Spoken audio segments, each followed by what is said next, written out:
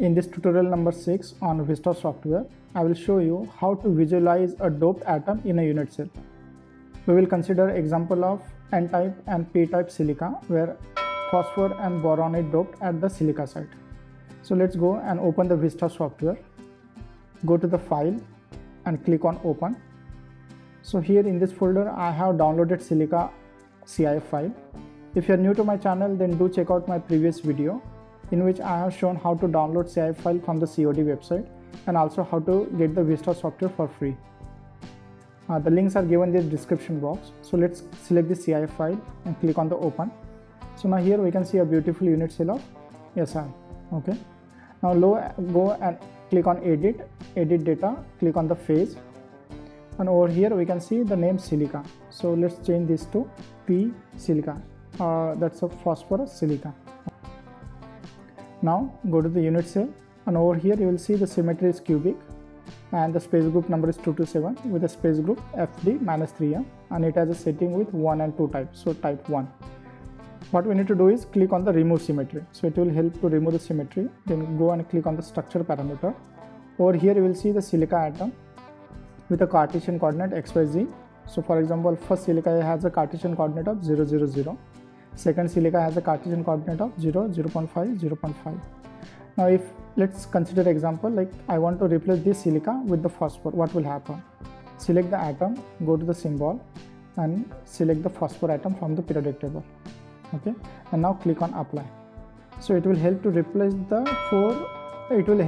all the 8 corner silica atom with the phosphor atom. Okay, now let's change it back to the silica and select the second silica atom. Over here the Cartesian coordinate is 0, 0.5, 0.5. So again go back to the symbol and select the phosphor atom and do the same thing, apply. So it will help you to replace the silica atom which is located along the face side, that is 0, 0.5, 0.5 location. Okay, over here you can go and change this symbol as a phosphor and apply. Click OK. So in the unit cell we can see now the silica atom has been replaced with the phosphor, but there is also this phosphor is not connected with any silica atom. So how to do that one? How to create the bond? Then go to the file, go to the edit, click on the bond, and over here you will see a bond between silica, right? Click on the new, and this is silica. Instead of silica, choose A2 as a phosphor and apply. So it will help to create the bond between silica and phosphor, both inside and outside of unit cell. Click OK. Now if you want to show just only one unit cell, then go and click on the view along A axis.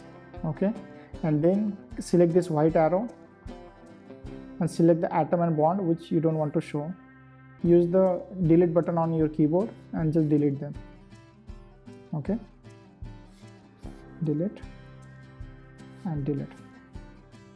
Now you can click this option, standard orientation of the crystal structure. So now you can see a crystal structure of silica doped with the phosphor. Let's say I want to change the color of this atom. How to do? Then go to the objective. Over here you can find the color for silica is a blue and for phosphor is this gray color. Click on this one and change it to red. So the color will be replaced. And here second column is about the label. So if you click this one, it will label the silica atom, that is Si1. And if you click on the phosphor, it will help to label the phosphor atom. So I just want to label the phosphor atom in this case. Now go and click file and export data. So you can export this in different file format. Here I want to export as a CIF file and the name is phosphor silica. Okay, and save. Now go and click on the edit data, phase, and here we have phosphor silica file, that is the current unit cell. Click on the import. Okay, and now we have saved the phosphor silica also. So let's open this one and change this name to N silica. Instead of P, change it to N. Okay, now you go to the unit cell. Okay, because we have already removed the symmetry, so no problem. Go to the structure parameter. Here we have changed second atom with the P. Now click on the symbol and replace this P with the boron B. So that will be N-type. And change the symbol name as B. Okay, and then apply. So it will help to create another unit cell. So here, because now we have two phase, right? So it shows a positioning, place XYZ of this layer at XYZ of layer 0. Okay, so just go to this one and set number as a 10. Okay, and then apply. So it will help to separate those unit cells from each other. Then click on OK. Now we'll go back again, click on the edit and the bond. So here, this is the first case, P silica. The bond is silica phosphor. Okay, now we need to go to the second, that's N silica, and over here we need to create a new one, and instead of silica we need a boron. Okay, and then click apply.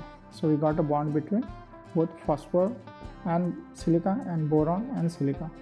Okay, click OK. Now go back again and click on the A. So before that, we can also do one more thing. Go and click on the edit data, phase. So we have P silica and silica, and we need one more, that's a silica. So click on the import and just choose this silicon. Okay, and open. So now we got P, N and Si, and you can select silica, and this time we need to place this one at the place of 20, because like here N is placed at the place of 10, so silica need to place at the 20, and apply. Okay, so we got the 3 unit cell. I click on the A, select this white arrow and select the atom which you don't want to show. Okay, so these are the unit cell of silica without any doping. This is a boron dope and this is phosphor dope. So over here you can select the phase. So this is P, is a phosphor dope. This is N type, is a boron dope. So here I want to label it, so it's a boron. And if you don't want to show this compass, then what you can do, go click on the style, go to the properties. In the properties, over here you will find the label for axis. So click this, disable those compass, and click OK. Go to click on file and export raster image. So we got a different file format over here, and if you select the JPEG, and let's give the name P N Si. Okay, and save in the download folder. Okay, and it will ask for the scale, so you can choose any scale. If you increase the scale number, that's like a multiplication, the file size will be bigger and also the resolution will be better. So for simply I will click it, I will keep it as 1 and click OK. Okay, export graph has successfully saved. Okay, now again go back and click on the file and export again. I will show you what is the difference between the JPG file and the another one, that's a PNG file. So select this time PNG file.